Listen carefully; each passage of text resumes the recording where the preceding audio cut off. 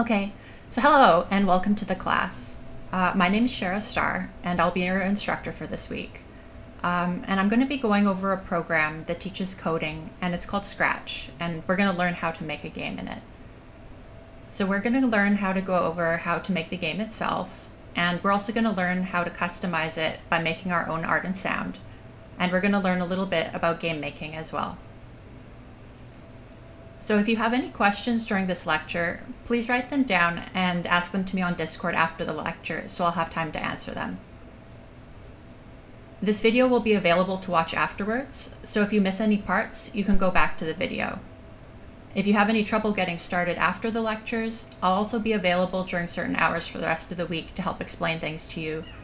Or if you get stuck and you need any help, I'll be there too. But please hold your questions and write them down until the lecture is done. So I'm going to walk you through every step, and I'm going to try and explain of it as much as I can while I go, so that you have a better understanding of what I'm doing and why I'm doing it that way. And hopefully at the end, you'll have been able to create your first game. And in the future, hopefully you'll try to make your own games. So our goal is to get a completed and working game of Pong by the end of this week. And today, we're going to be learning about Scratch and its interface.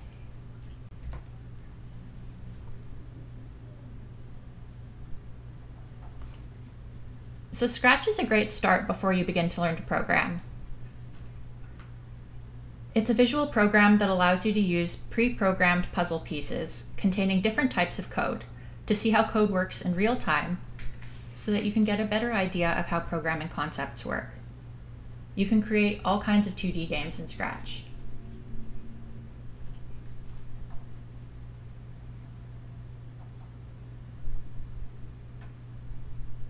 So code can be a little intimidating to look at first, and sometimes it can be a little difficult to understand. But seeing it visually really helps to understand how it works, and Scratch will allow us to do that.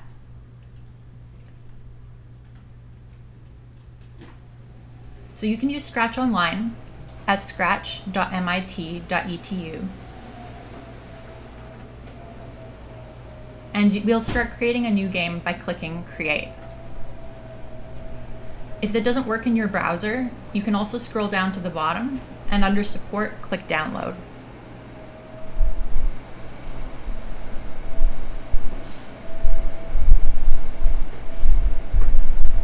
This will allow you to use Scratch on your computer if you don't have an internet connection. So I've used both, and the downloadable Scratch is better for larger projects, but you don't really need to worry about that unless your browser starts lagging. So if you go onto the Scratch website, you can see all sorts of examples of games that people have made. And the coolest thing about this website is that it shows you the code that other people have used to make their games. So you can learn just by looking through all the games that have already figured out how to do certain things. So you can create all kinds of 2D games in Scratch, including things like arcade games, puzzle games, racing games, platformers, point-and-click games. And some ambitious people have even figured out how to create some basic 3D games, which I think is pretty cool. So today we're going to go over the Scratch interface, and we're going to get you acclimatized to it, and tomorrow we'll begin making Pong. So I'm going to open Scratch by clicking the Create at the top of the screen. And this is the Scratch interface. So I'm going to overview what each part of the screen is used for. So at the top we have the menu, and clicking Scratch will bring you back to the main menu. The little globe will allow you to choose what language you want to work in. File will allow you to save your game or load a saved game from your computer. And I want you to make sure to save often, because you don't want to lose any of your work if anything goes wrong. Because it's saved on your browser, if you clear your browser history, you'll lose your game. So make sure to save it in a place on your computer that you'll be able to find easily, so you can load it again if you want to.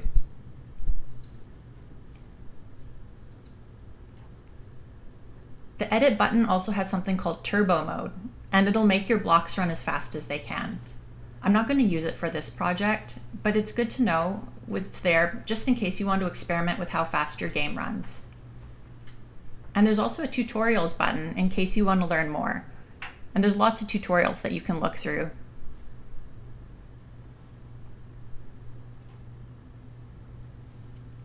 Okay, so now below this, we have 3 tabs. There's code, there's costumes, and there's sounds. And these tabs change depending on what sprite or backdrop we have currently selected. So keep an eye on them because they might change depending on what we select. So we'll flip between these 3 tabs while we're making our game. And I'll go over coding first. So code is where we put our coding, and it's where all of our scripts are going to go.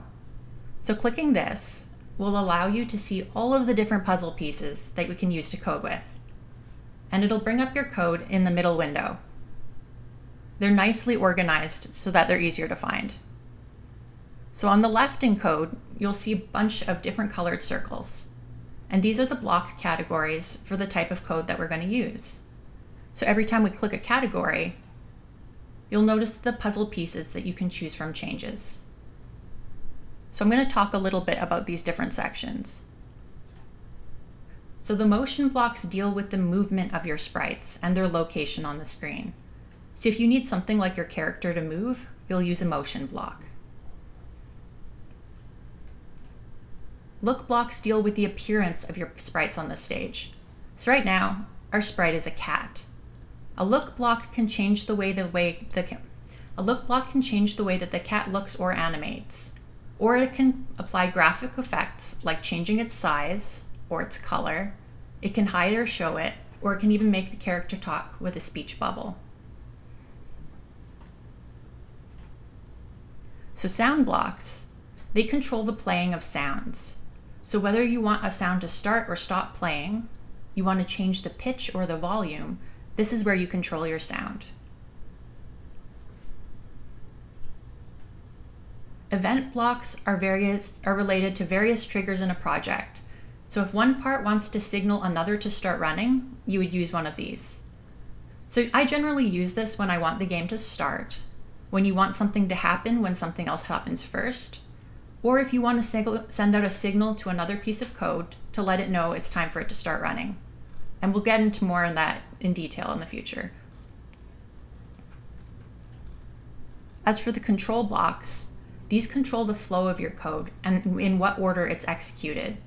So it provides functions like loops and if statements, and it can also use pauses before it runs the next piece of code. Sensing blocks try to sense when certain conditions are met.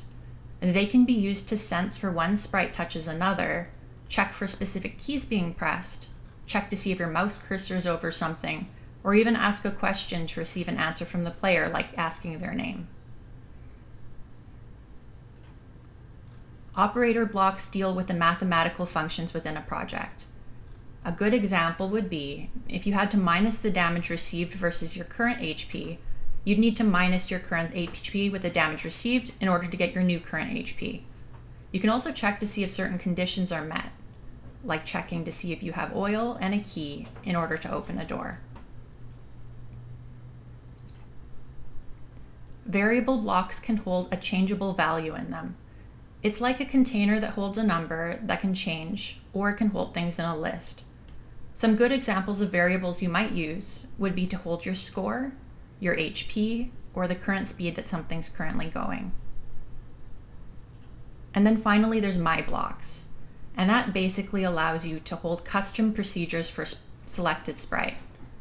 If you find yourself repeating code a lot, it might be easier to create a block that does it for you every time. It'll keep the project smaller and it's more efficient. There's also an ability to click on the bottom and choose an extension. And there's lots of different things that you can do. We're not going to go over these, but they're good to know that they exist.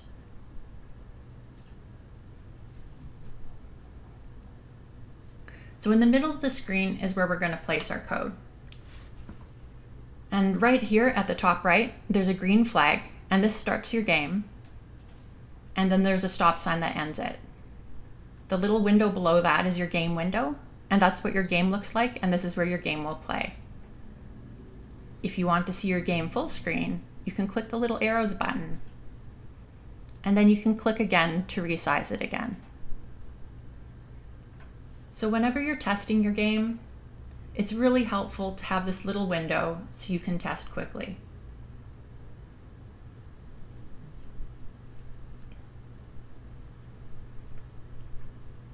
And below your game window is where your sprites are kept. You can think of the sprite as a character, a background, or even a projectile, like if you want to throw an apple at someone. It's basically anything in the game that is interactable or movable. And each sprite holds its own code, and you can see we have one right now. It's the little orange cat in the middle of the screen. There's no code in the middle because we haven't written any code for this cat yet. So let's give our cat a name. I'm going to call him Tiger. Over here, we have its X value and its Y value. So I have a little image here to help you imagine this better. So the middle of the screen will always be X0 and Y0. The X-axis runs horizontally, and it goes from positive to negative. And the Y-axis runs vertically, and it goes from positive to negative as well.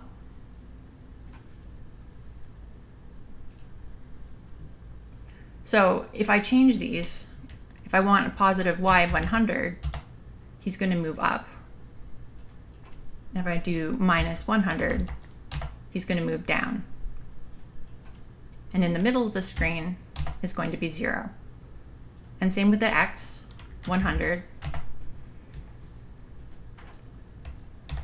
and minus 100. And then in the middle of the screen, we have a 0.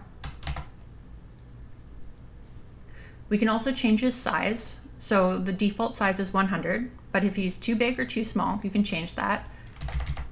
So I'm going to change his size to 200, and that makes him really big. And then I'm going to change him to 20, and that makes him really small. But I kind of like his size, so I'm going to keep him at 100.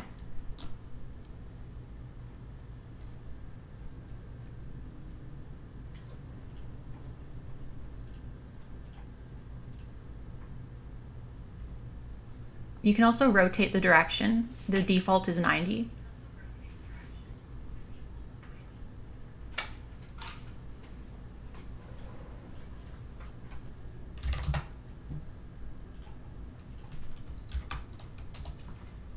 Just 1 second.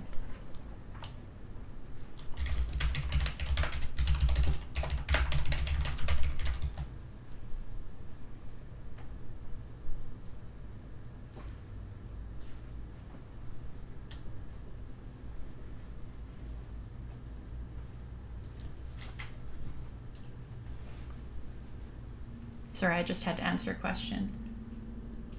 Okay, so now I want to demonstrate how to move our little cat. So first we're going to need to go into events of code,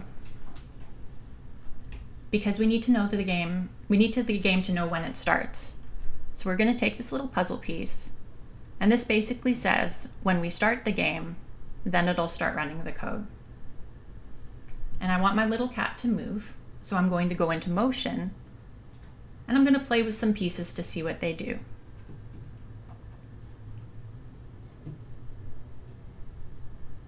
So first, I'm going to give him a move 10 steps piece, and I'm going to make him move 50 steps. So now if I play the game, you'll see that he moves forward by 50 steps. So basically steps in Scratch is pixels. So he's moving 50 pixels forward every time I start. But you'll notice that I can just keep doing it, and there's nothing to tell him to go back to where he started. So what I'm going to do to fix this is I'm going to choose Go to X, put this in front, and basically what I'm doing here is I want the computer to start him in the middle of the screen every time I start this. So now he starts in the middle, and then he automatically moves 50 steps.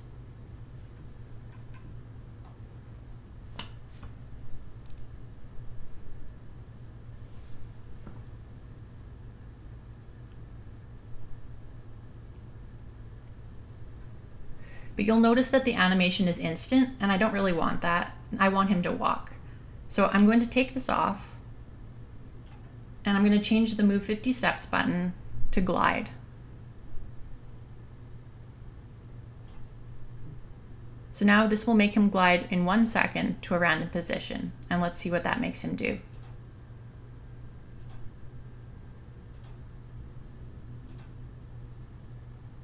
So this might be good for an NPC or a non-playable character, but I want to be able to control our cat. So I'm going to drag off the glide 1 sec to a random position puzzle piece because we don't need it anymore. And for this, we're going to need a sensing block because we want the computer to sense if we're clicking or pressing a key. And I'm going to choose the mouse down button. So you'll notice that the blocks are a different shape and they don't actually fit. So we're actually missing an important piece here. So if you have a round piece, you can stick them in anything that has a round shape. And for this, I'm going to need to find something that fits this shape.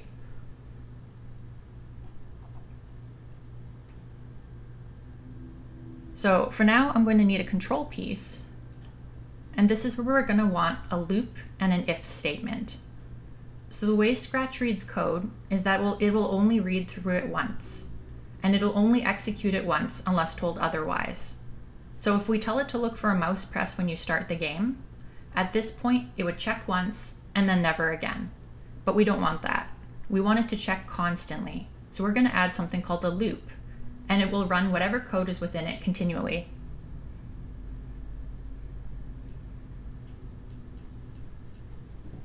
So we're going to choose a forever block, and whatever code is in here will run for as long as the game is running. But there's still no place to put the mouse down piece, and that's because we're going to need an if statement as well. And if statements check to see if something is happening before it executes the code. So I'm going to drag in an if statement.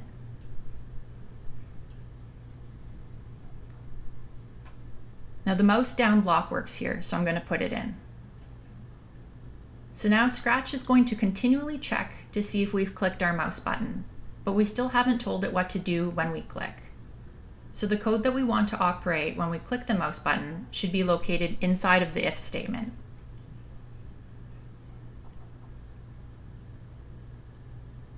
So I'm going to drag back in the glide puzzle piece, and I'm going to change a few things. I'm going to have the cat glide over 1 second, and then I'm going to click the drop down and choose mouse pointer. So now I'm assuming that when I click somewhere on the screen, the computer will notice that I pressed the down button and then make the cat move to where I clicked in 1 second. So let's test this.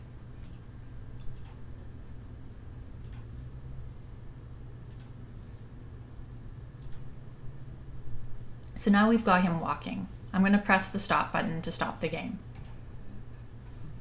I don't need the move 50 steps button anymore, so I'm going to hover over it, and I'm going to press backspace to delete it.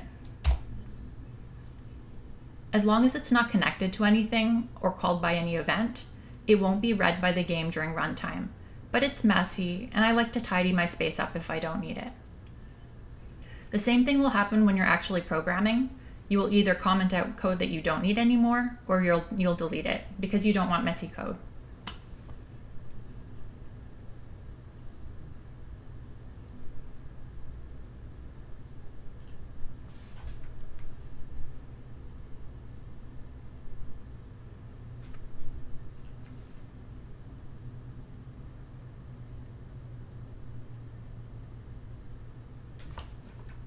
So now that we've got our little cat walking, I want to animate him so that it looks like he's walking. So I might even want to animate his walking for other things too, like cutscenes. So I'm going to make this an event so I can call up this animation anytime I want. So to do this, I'm going to find an event called broadcast. And I'm going to create a new broadcast called walking.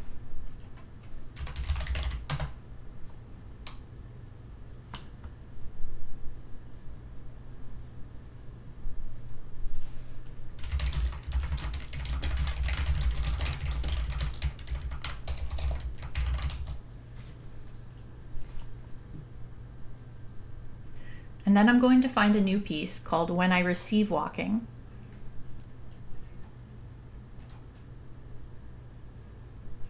And this way I can run a new snippet of code alongside his gliding.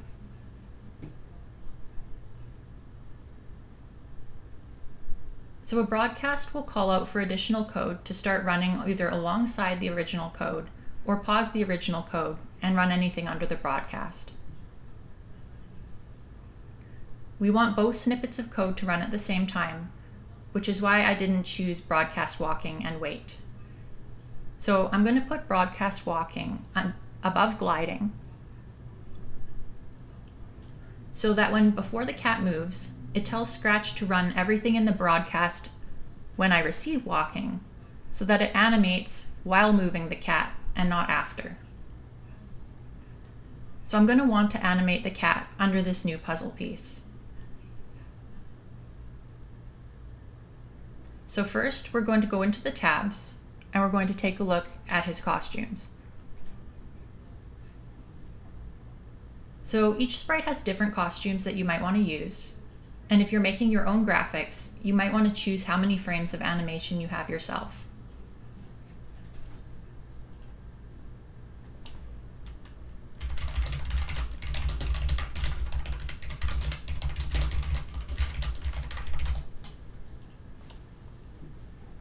So he only has 2 frames, costume 1 and costume 2.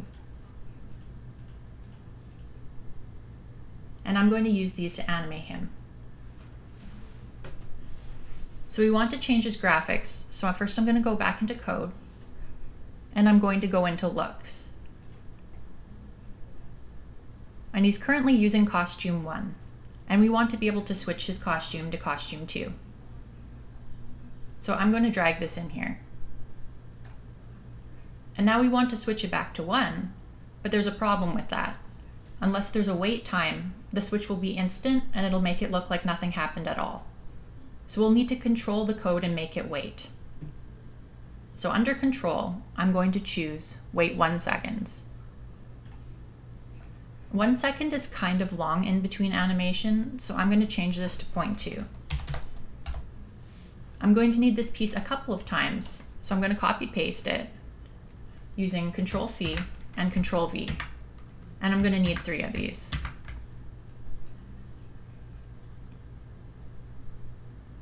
So first I'm going to want to switch him back to costume 1, and then back to costume 2, and then back to costume 1.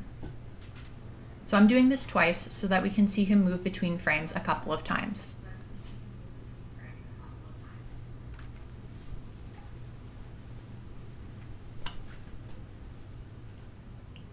So now when he walks, he has a short little animation.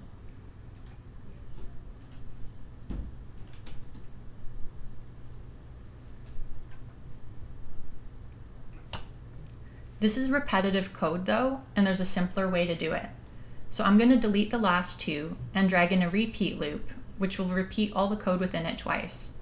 It essentially does the same thing as our last code, but it's simpler and it doesn't involve repeating code. It means you can easily adjust it to happen as many times as you want, so it's faster overall. So I'm going to get a repeat. I'm going to get rid of this repeating code. Drag this in here. And I only want this to repeat 2 times. So this does the exact same thing, but it doesn't involve repeating code, so it's a lot cleaner.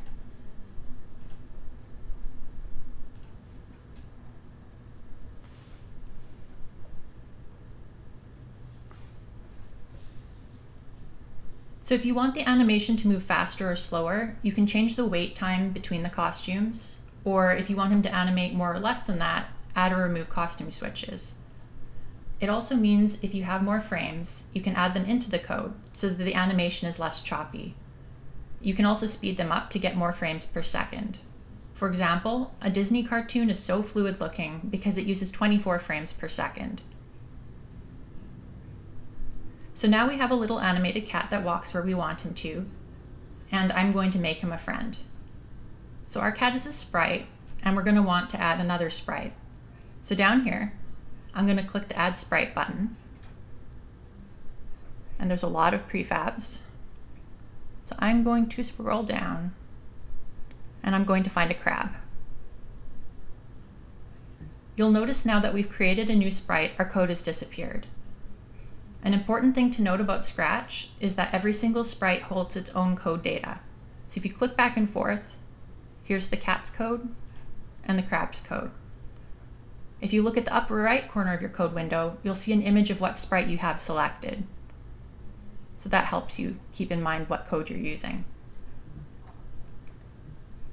I want my crab to always be on the right side of my screen. So I'm going to do the same thing I did for my cat, but I don't want him to start at the middle of the screen, so I'm going to adjust his x-axis. So again, when the game starts, I'm going to go into motion, and I'm going to want him to change where he starts. And I want him to start at x 150 and y 0. So if we test this, he's always going to start right here.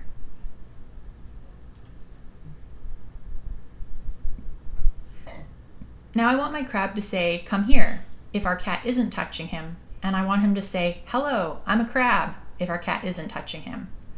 So what I'm going to do is I'm going to create a forever loop with an if statement and a sensor in it again. But this time I'm going to include an else statement. So in control, I'm going to find an if with an else statement. So basically, if you have an else statement, it will run the else code unless the if statement happens. So under sensing, I want it to notice if he is touching my cat. So if he's touching my cat, the code in here will play. Otherwise, the code in here will play.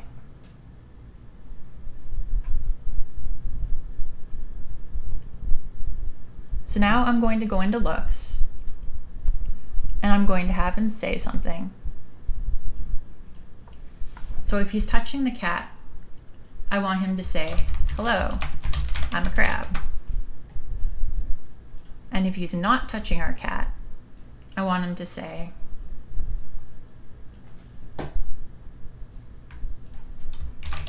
"Hey, come over here."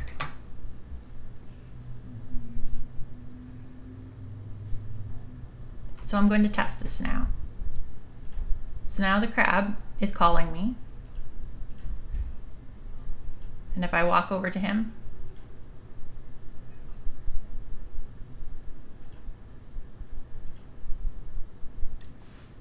it is not recognizing that he's touching him.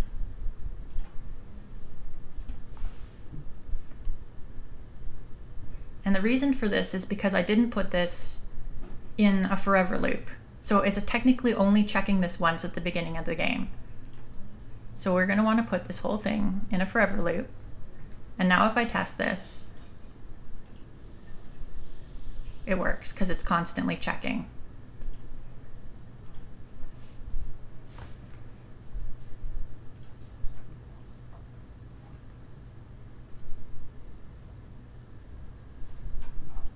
So I kind of want there to be a little bit of a wait time between him calling us. So I'm just going to put in a wait 2 seconds.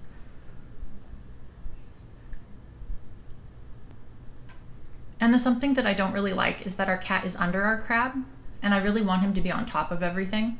So I'm going to go into looks, and I'm going to choose go to front layer. And I'm going to put this at the top of our code. So now if we test again, whoops, that's the crab layer. Tiger, go to front layer.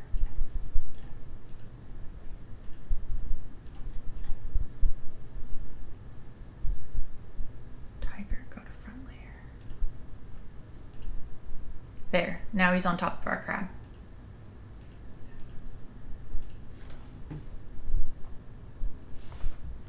So layers are helpful to keep everything organized in your project.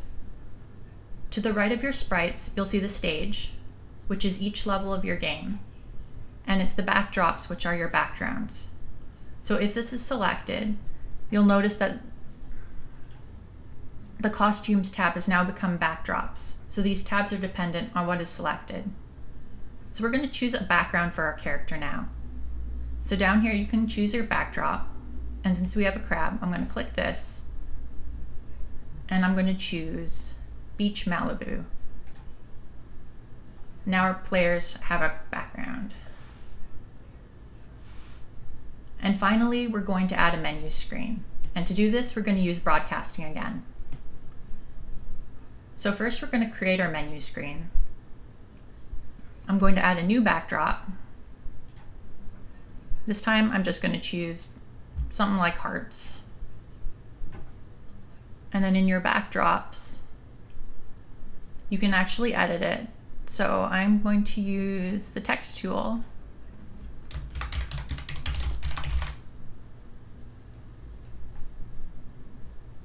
And you can change the font if you want. And then click and drag to resize.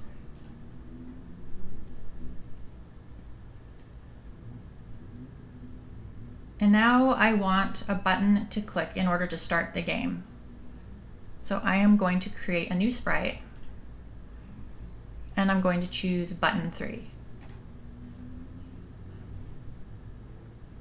So first I'm going to open up its costume, and I'm going to write some text on it, again with the text button. And this time I'm going to write click to start.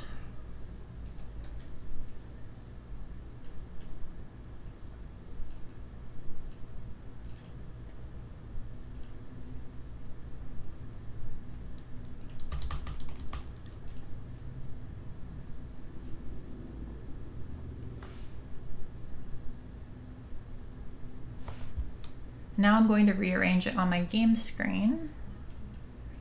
So just grab and click, and then I'm going to want it to be generally around here. And then once it's in a place I like, I'm going to note the X and Y position because I'm going to need it to stay there. So I'm writing down it's at X0 and Y minus 44. And I'm going to rename this to my start button. So now we're going to go into the buttons code. So under events, when our green flag is clicked, again, we're going to add an event when the green flag is clicked. And this time we're going to create a new broadcast, and this one's going to be called Start Game.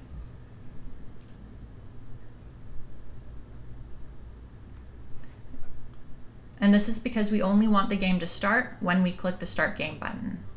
So under Control, I'm going to choose a forever loop and an if-then loop. And we want to check for if the mouse clicks on it. So under Sensing, I'm going to go to mouse down, which basically just means if our mouse clicks on it. And now we're going to use a broadcast to do the start game state. So we're going to use a new broadcasting state. Under Events, find Broadcast, and we're going to name this one Start Game.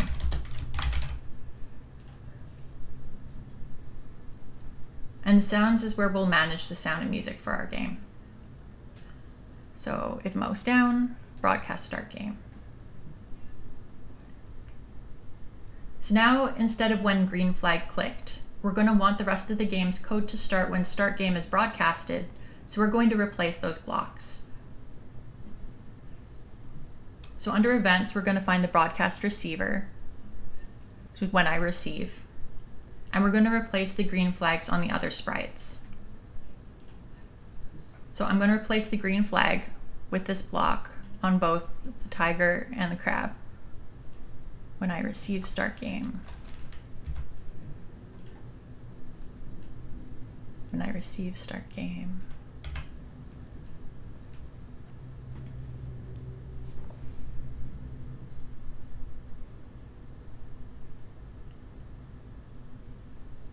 So now we're going to test our game, and you'll notice the game doesn't start until we click the button, but the sprites should be hidden when we start. So to do this, we're going to need more of these flags. So under Events, find the green flag and make sure both the cat and the crab have it. And in order to hide the sprites, we're going to need to change it in looks. So now we're going to go to hide. And this should hide the sprites when the game starts. Now if we test the game and you click to start, you can't see the sprites, but we still need to tell Scratch to show them once the game starts. So under When I Receive Game, I'm going to place Show.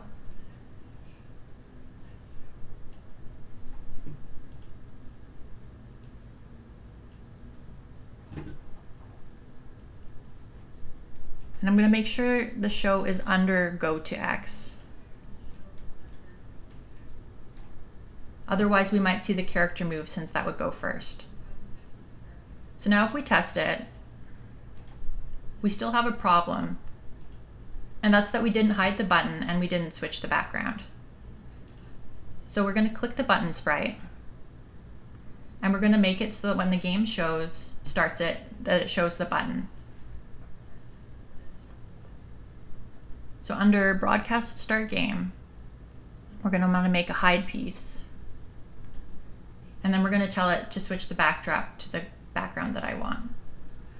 So switch backdrop to Beach Malibu.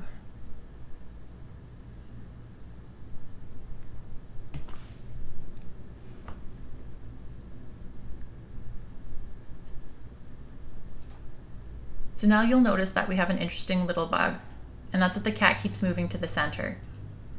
And the reason for this is because we originally wanted it to center itself using X0, Y0 when the game starts. And so all we need to do to move that is to move that to when green flag clicked.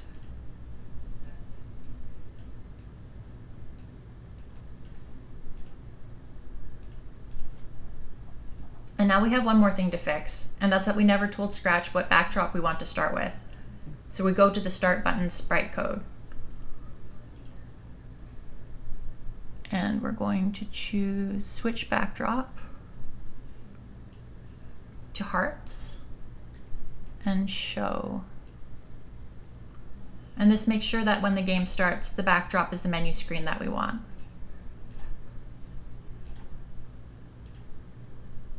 And now if we test again, everything runs as intended and we have a menu screen.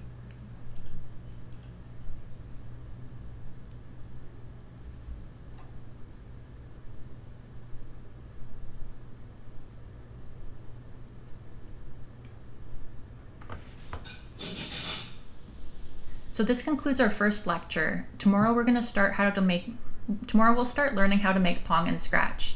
So for now, I want you to experiment in Scratch and see what you can get working. See if you can make the characters talk to each other.